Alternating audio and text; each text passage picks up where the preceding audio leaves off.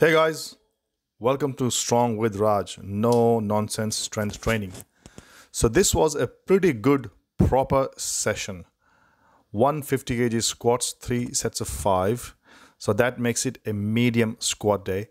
In my mind, I have a heavy day, obviously, which will be around the numbers of 170, 180, 190, and whenever I get to 200. Medium would be 150, 160, maybe 140.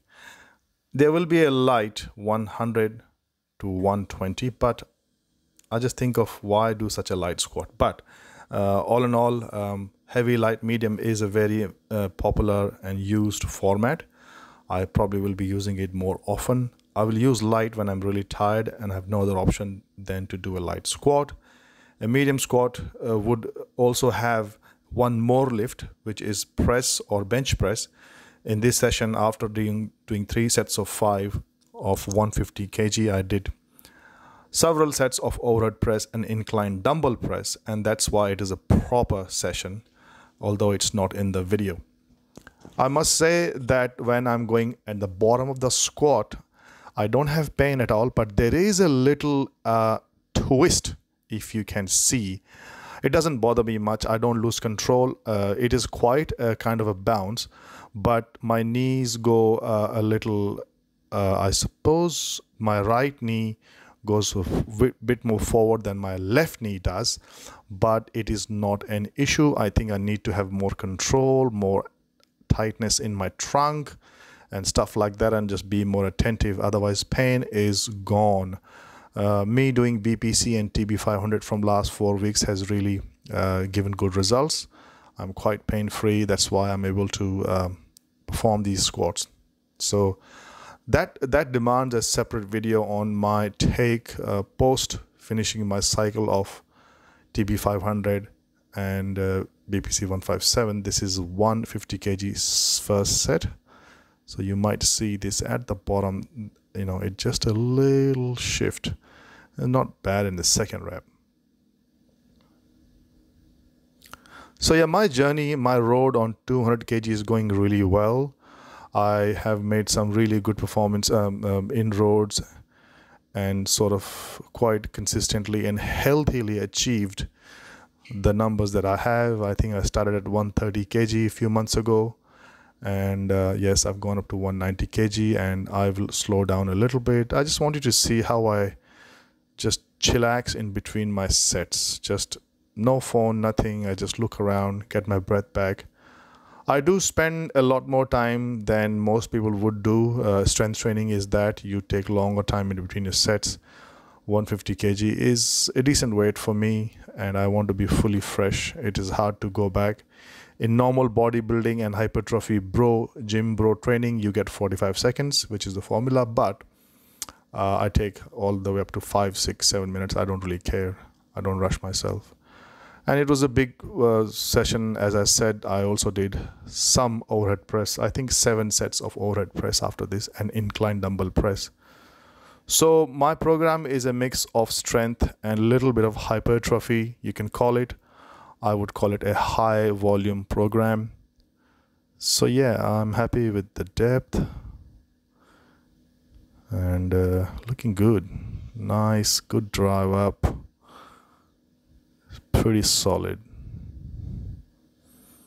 There you go, right there. Then just a tiny bit of movement forward, but I think I can control this. I just have to be more attentive of it. So yeah, I hope you're enjoying my road on 200 kg squat. I am very close to 200. I've gone up to 190 kg, but as it happens that when you are running and when you can see the finish line in the sight, one gets very desperate and just goes for a big charge. It doesn't work the same way in strength training. So I will be curbing that enthusiasm. Instead of going for 200 kg straight away, I will spend some time in doing sets in 180, 185, 190, 192.5, 195, and then maybe 200 kg. So I'm in no rush.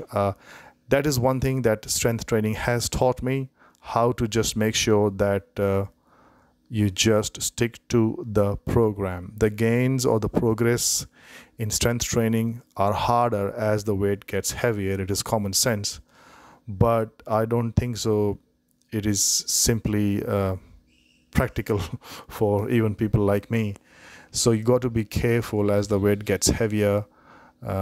Just have to, I suppose, practice and expose. I keep saying this to my clients, my friends, and it's a kind of a saying I have in my own head. Expose yourself to that intensity, which is what training is. Training is a very measured and a very well planned approach to expose yourself to some stresses, and right amount of exposure, not excessive, not less than what is required. And then as you expose yourself, you get an adaptation. So if I just take a little gas lighter and turn it on and put my hand on top of the flame, say 7 to 8 inches, it'll burn me a little bit, but I should be able to withstand the heat for a few seconds, maybe a minute.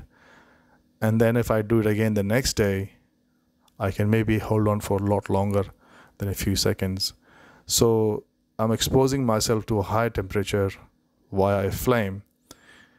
Instead, think of someone who will just douse themselves in petrol and light themselves up. That is also stress. That is also exposing yourself to very, very high temperatures on the very first day, and you will burn and die. I read this in an article written by Austin Baraki, and it just makes so much sense. So exposing yourself to stressful situations, exposing yourself to heavy weights, you have to do it step by step.